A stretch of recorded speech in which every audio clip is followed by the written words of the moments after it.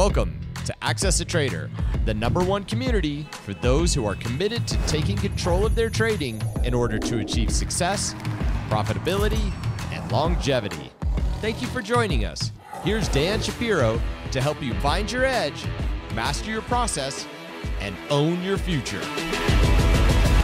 Hey guys, good evening everybody. Welcome to a Monday edition of the AccessATrader.com nightly wrap-up show. Hope everybody is doing well. Hope everybody had a great weekend, a good trading day, and hopefully everybody is just happy, right? Happy and go lucky. So if you are brand new to the channel, guys, thank you very much for finding us, for tuning in and spending a couple minutes with us. If you can be just so kind and just take 1 second out of your time just to click the like button, share, subscribe, all that good stuff. Thank you very much. So let's talk about the market. So after last week, incredibly aggressive and volatile Friday, first we had the massive sell-off and then we had the massive rally. In the last 45 minutes, an hour into the close, like if you watched the video on the weekend, we talked about there's going to be a potential chop. And the reason why we discussed this, because a lot of names, because of that initial sell-off, because of that later rally, were stuck in the middle of their channels. And that was a very, very big deal. And when you have stocks trading in the middle of their channels, well, that's what's going to happen. It's a coin flip because they have to desperately get back to either the top of the range, right, to take out supply to go higher, or the bottom of the range to take out demand and go lower. And if you look at the majority of the day, it really did play out like we kind of talked about throughout the day. You had the Dow down 115 points, you had the S&P up 5 points, and you had the NASDAQ up 93%, 93 points. And the point was, majority of names were either red or green, right? When you're trading tech, when you're trading beta names, mega cap technology names, you want them to be uniform, okay? They trade in a tribe. You want them to either all be green or you want them to all be red. And today, half are green, half are red, which gave it the Christmas tree effect, which gave it the chop that we talked about, that we knew we were going to expect for today's trading session. The good news was we can always find channels. That's the whole point of trading pivots. You don't need, you don't need majestic daily charts to confirm to take advantage of pivots. That's the whole point of trading from channel to channel, supply to supply, and demand to demand. There was numerous bounce spots today. There was a couple of daily channel breaks. We'll get to the pivots in a second. But the most important part was, just like Friday, we were ready for the pull, right? Potential pull. Today, we were ready for a chop and whatever came with it. And the most important part is, just like Friday's session, it was organic, right? Whether the stock market is going down, the stock market is going up, or going through a distribution, aka chop, you want things to be organic. The one thing that was not organic today, or two things that were not organic today, was the New York Stock Exchange had a bunch of malfunctions. What was the last time anybody looked at Berkshire Hathaway? I think it's BRK.A, correct? I think so, right? Berkshire Hathaway. Berkshire Hathaway, there was some sort of glitch in the stock today, and the stock dropped like a lot of New York Stock Exchange stocks today, which became very, very inefficient.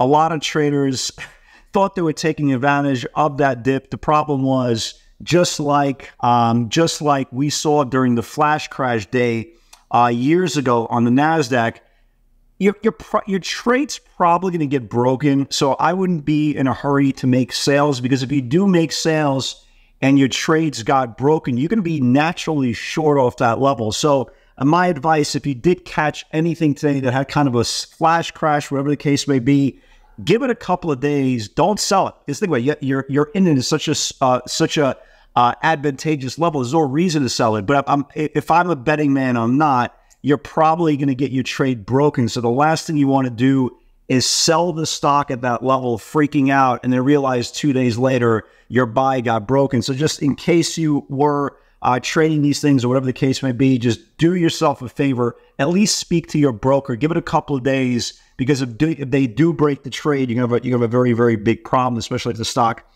starts to appreciate. The other big story today was the GameStop saga. The funny thing is, we actually had GameStop on the watch list, and then you see a tweet that came out over the weekend that Roaring Roaring Kitty, right? He bought like $200 million worth of stock. God knows where he got the $200 million, but hey, God bless. He bought $200 million worth of stock. The stock went up incredible today. It was up 48% today. He made like $85 gazillion. I'm not trying to pocket watch another human being, but it's very impressive. In the middle of the day, you had Morgan Stanley come out, who I think they own E-Trade now, right? And the headline was, E-Trade is considering removing this Roaring Kitty guy off their platform on concern for potential stock manipulation. I don't know. It's pretty crazy, but kudos to him. He made a lot of money on this thing, and the options market was kind of spitting some venom as well. There was two notable bets I saw today. Somebody bet $982,000 in the middle of the day for the 43 weeklies, and a really big bet came in for $500 grand for the June 21st $100 expiration. So I think this story has still not found its ending after the close. I think Roaring Kitty just, I think, updated his position as well. So anyway, the point is, this is a lot of stuff going on. There's a lot of moving parts going on. A lot of people crying foul play. The brokers are trying to, E-Trade is trying to figure out what the hell is going on. They're trying to put themselves in harm's way, potential any manipulation. But yes, GameStop is still doing its thing, and today had a hell of a move despite the sell-off off the open. Other than that, business as usual. NVIDIA continues to grind higher. Again, like I've been saying for the last 4 or 5 days, use dips to get long this thing. Gave us a nice dip today into the bottom of the range here for a little bit of cash flow. And it's just grinding. It's just grinding back to last week's highs. You have June 7th is the split date. Okay, it looks like they're going to try to run this thing up. Again, they continue to come in with the 1200 weeklies, the 1210 weeklies, 1250s we saw for the next couple of weeks. So this stock is still being bid up on all dips. Apple had a beautiful breakout today. I think we talked about Apple on the weekend video. It's one of the very few beta names that is, did not sell off and is sitting above their channels. Give a pretty nice move today.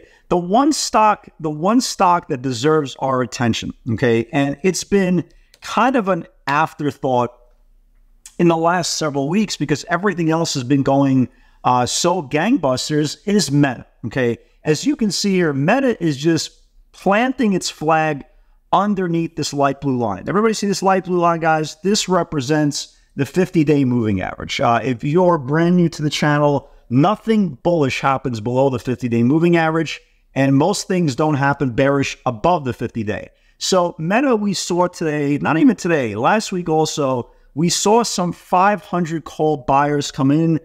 We saw some 500 bets being come in on the 6/14 expiration, the June 21st expiration, some July expiration. The key with Meta, it's still not imminent, but the key with Meta is it needs a close above the 50-day.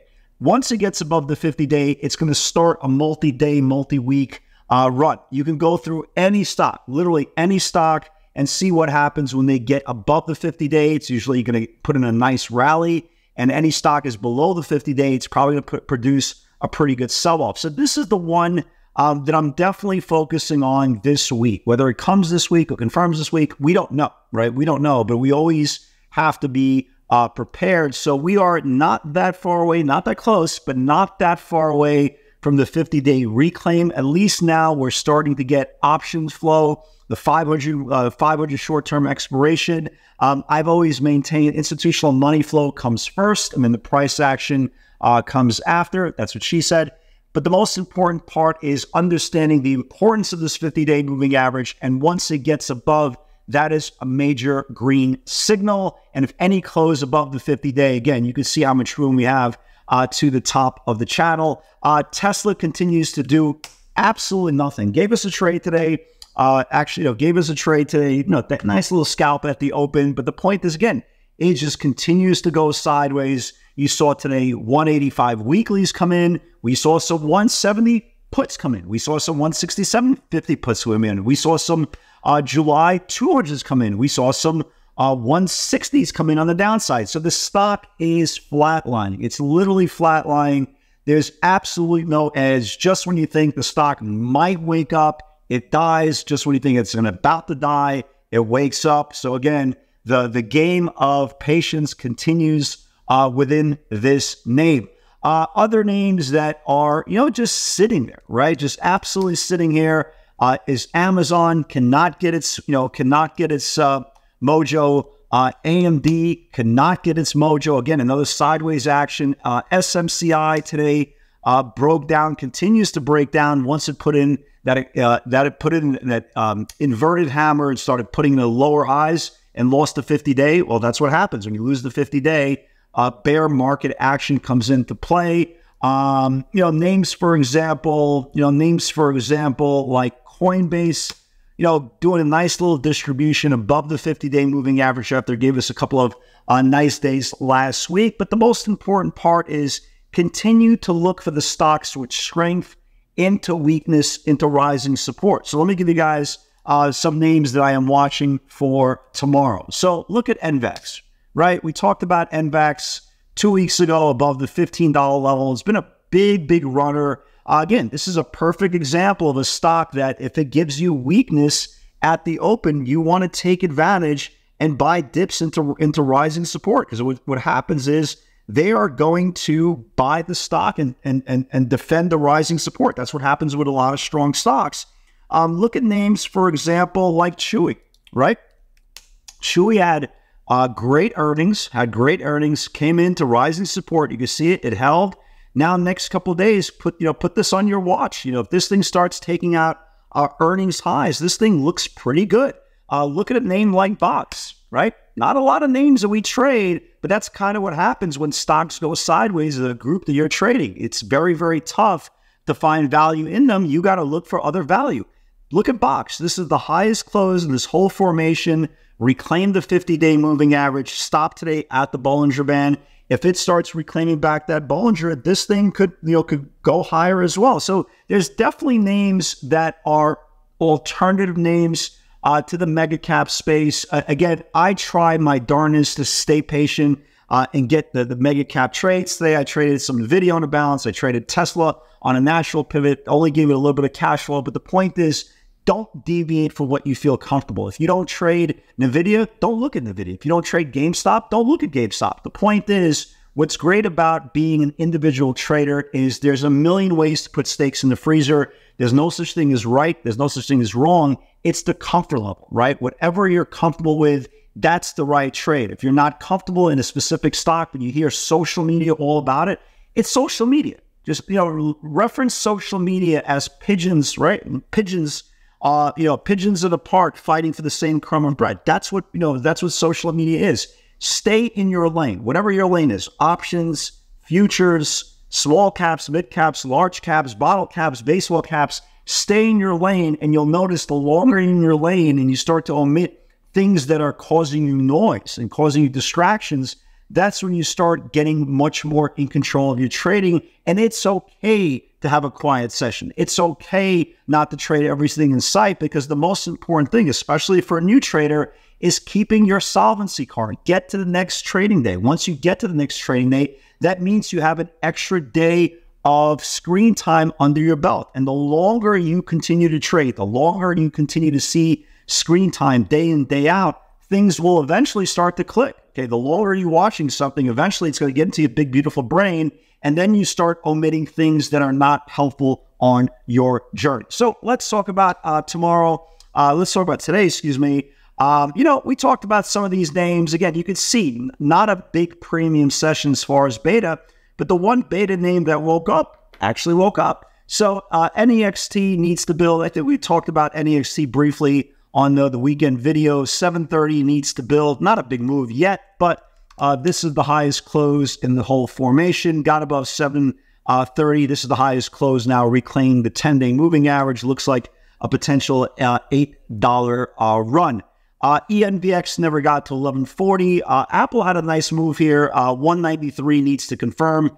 Short term, 200 and 195 calls coming in. So it took out this whole 193 channel, went all the way up to 95. Nice move. Definitely nice move on Apple. Rivian, Reddit never confirmed to the downside. Rivian confirmed on the close. 1125 needs to build. Again, you can see the lack of value in beta names like Shapiro or Apple, but this is now Rivian, the highest close in the whole formation. Speaking of highest close in the whole formation, I've been swinging Mother Goose, Canada Goose now for like freaking 2 weeks.